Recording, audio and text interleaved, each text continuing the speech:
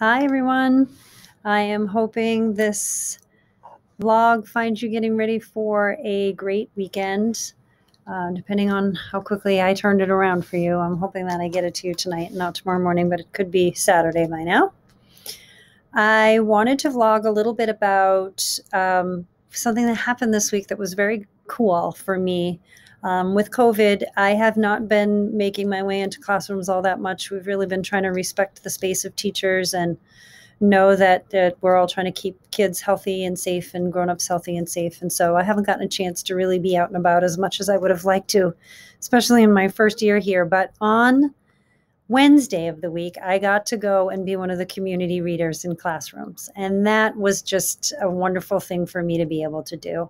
I was in Miss Ackerman's classroom, a first grade classroom over at Swallow Union. Hi, everybody. I hope you got a chance to watch. I reminded them told them I was going to do this and hoped that their grown-ups would watch and be able to share with them. So it was wonderful. They were so welcoming. They actually asked me if I was going to come back on Thursday too, which was really great. And sometimes I like to do story time, and I've read a couple of books so far this year. I talked about what do you do with a problem? And I read to you Mabel One and Only.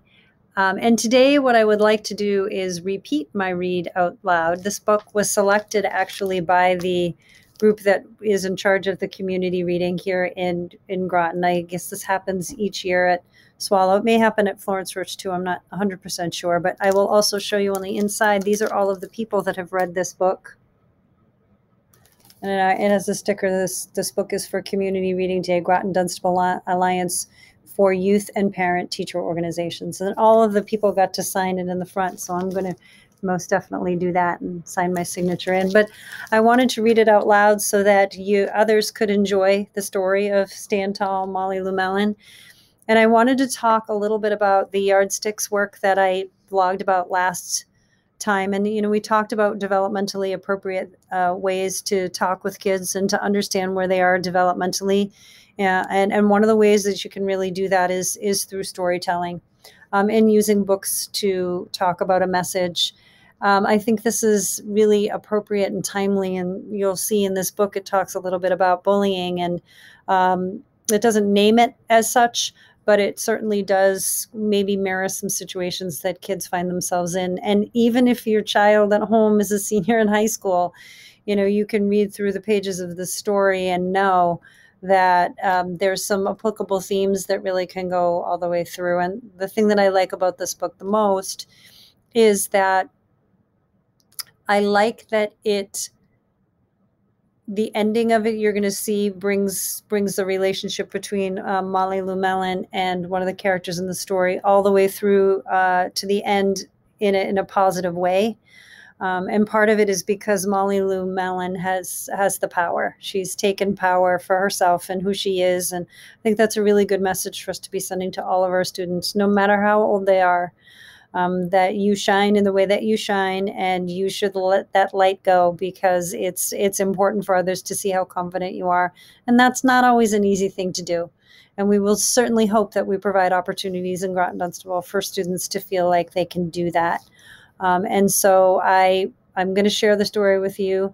I'll also talk a little bit about Ronald Durkin, who is in the story, who would be perceived as, you might be thought of as somebody who's trying to bully Molly Lou Melon. And we also want to think about behavior has a reason. We've talked a lot about that in the vlogs, right? The behavior has a reason, and we're not always sure why kiddos behave the way that they do, but it's important to be thinking about not just Molly Lou Melon, but when we're in school and we're talking with our kids about being kind and having growth mindset and having grit and perseverance, and just showing those core values of our schools that we remember. Sometimes that's really hard for some kids, and there may be many reasons as to why that is. And so we need to think about supporting all of our students and our children to just understand what their strengths are and have confidence when they, show who they really want to be.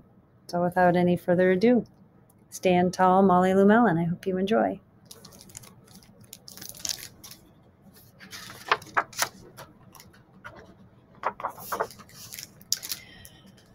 Molly Lou Melon stood just taller than her dog and was the shortest girl in the first grade. She didn't mind. Her grandma had told her, walk as proudly as you can, and the world will look up to you. So she did.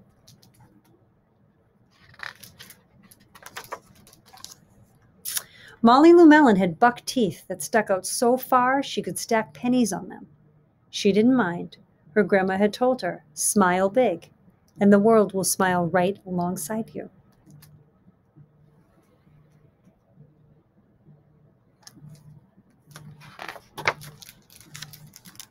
So she did. Molly Lou Melon had a voice that sounded like a bullfrog being squeezed by a boa constrictor. She didn't mind. Her grandma had told her, sing out clear and strong and the world will cry tears of joy.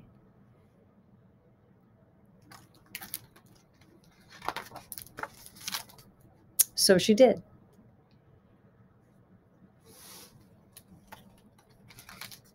This is my favorite picture, by the way.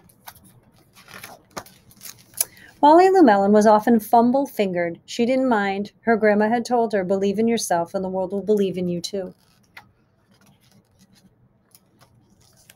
So she did.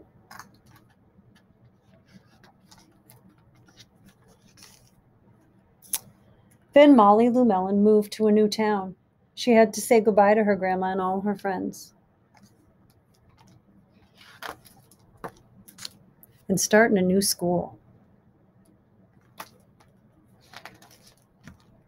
On the first day of school, Ronald Durkin called her Shrimpo in gym class. When the game started, Molly Lou Melon caught the football, ran under the legs of Ronald Durkin, and scored a touchdown. And the children thought, wow, she's good. And Ronald Durkin felt very foolish.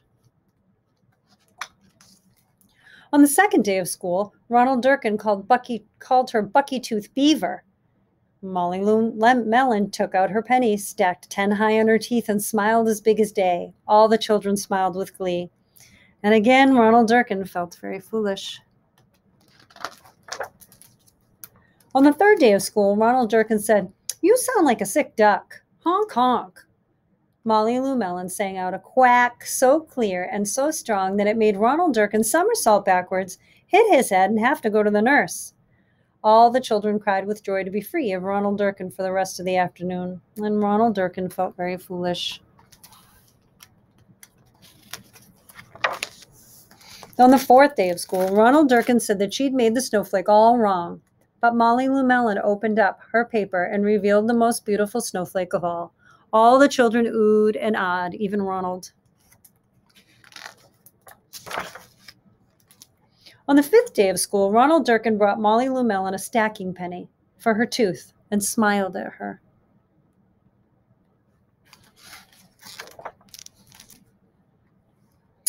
That night, Molly Lou Melon took out a pencil and a paper and wrote a letter to her grandma. Dear Grandma, I wanted to tell you that everything you told me was exactly right. Love, Molly Lou Melon. And the first graders really loved this story. And one of the things that I really noticed is that at the parts where it felt like Molly Lou Melon was being teased, they didn't laugh. You know, they identified that it probably felt really lousy that Ronald was calling her those names. And I'm going to tell you that Ronald probably felt pretty lousy too. And I'm also going to say that the big message that I hope we all take away, no matter what age our kids are, what school age they are, whether they're in high school, whether they're in middle school, whether they're in elementary school or pre-K, they need someone in their life like Molly Lou Melon's grandmother that are telling them, you know, stand tall, stand proud. You are unique. You are, I'm waving goodbye to somebody out the window. You are and should be recognized for your talents. Kids need to hear that no matter how old they are and no matter what yardstick says they are developmentally. The approach might look a little different, certainly. You may not sit your senior down and read your senior Molly Lou Melon, but you know, the message that we're taking away from the story is that kids are resilient when they have adults that help them be resilient. And so I'm hoping that you find ways to do that for your kiddos when they stumble or when you just need to applaud them for doing some really great work. I hope you have a wonderful weekend and you enjoyed Molly Lou Melon and are able to apply it to the work that you're doing with your children, no matter what their age. See you soon. Bye-bye.